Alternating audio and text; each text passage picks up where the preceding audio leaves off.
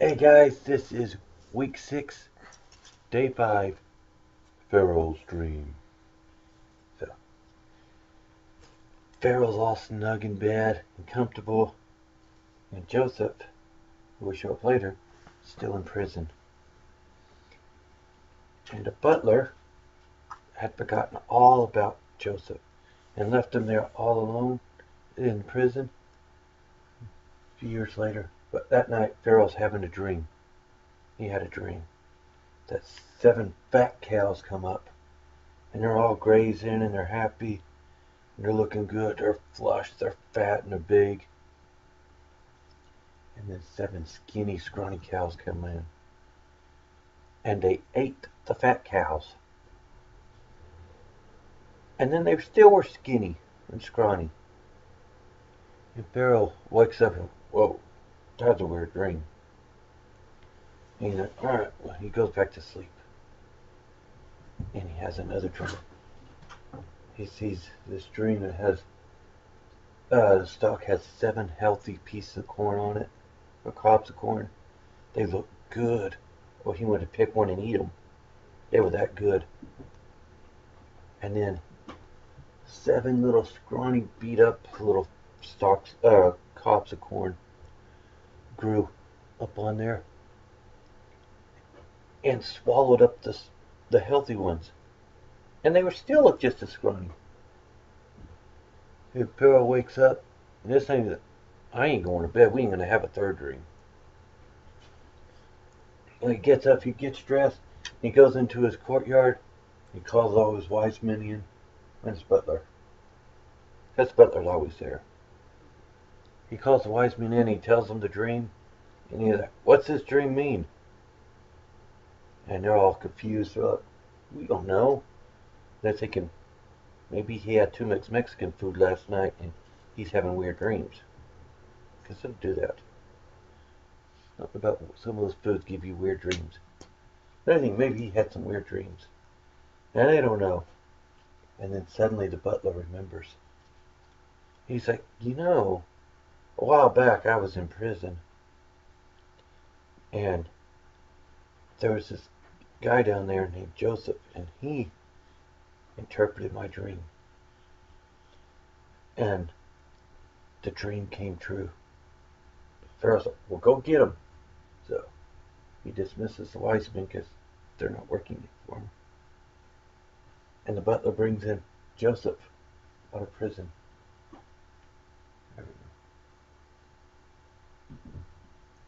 And Pharaoh's like, hey, Joseph, I hear you can interpret dreams. And Joseph's like, nope, I can't. But God can. My God can interpret the dream and give me the meaning of it. My God can give me the meaning of the dream. So Pharaoh tells Joseph the dream, and Joseph's like, he probably takes a moment to pray, and God gives him the meaning. And he's like, all right, Pharaoh, the dreams are the same. The 7 fat cows and the 7 healthy ears of corn means that you're going to be 7 years of plenty. All the harvest, everything's going to be wonderful for 7 years. Things are going to grow in more than enough, in abundance, that's what the word is. And everyone's like, all right, yeah. Pharaoh's all happy. Like, this sounds good. Of course, the butler remembered the baker's dream, too. He said, he's thinking. And then Joseph says, but the skinny cows and the scrawny corn, those are 7 years of famine. 7 harsh years of famine. And they're going to be so bad that nobody will remember the 7 good years. And Pharaoh's like, oh boy, this ain't good. And then Joseph's like, what needs to be done is someone needs to be appointed to save up food and manage food from the 7 good years so that everyone still has food in the 7 years of famine. Have someone wise and smart. Let's see. Did they actually? Oh, and honest. gotta have some honor, because that's a lot easy to be cheating on. And Pharaoh's like,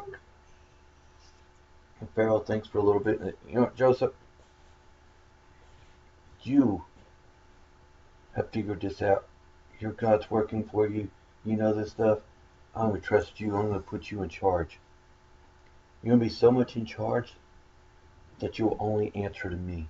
You'll be the #2 guy in the kingdom. And Joseph, and they put a special ring on him, made him all special, give him new clothes, and put Joseph in charge. And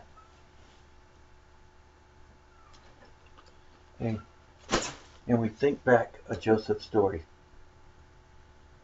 Joseph started off, he was living okay, things were comfortable. And then his whole life falls apart. His family betrays him. He becomes a slave. Then he's thrown in prison over a lie. And then he goes and helps somebody and they forget about him. Joseph's had a horrible life. His life went really bad for a while. And now he's back in here. He's second in command. And sometimes the hard stuff and bad stuff that happens in our lives, that's God just working things and for getting us. Because Joseph went from what brother number 11 to which is kind of low in the family. Because the older you were, the higher up you were. To now he's second in command of an entire country. Oh, some of those hard times, is God could use those to help our life and improve our lives and make us. I'm drawing a blank what they said. Make everything turn out all right, and we can have a good life. We just trust in Jesus, and we don't give up in the hard times. Like life's hard. God's not helping me. God's not real. I'm going to abandon him. But gotta be like Joseph and keep trusting in God even in the hard times, and things will come out, and everything's going to be better in the end. So you guys remember that, and we'll see you Monday. We're going to get to back to our Bible study. So I forget what it is, what lesson it is, but that'll be Monday. I'll see you on Monday. Bye.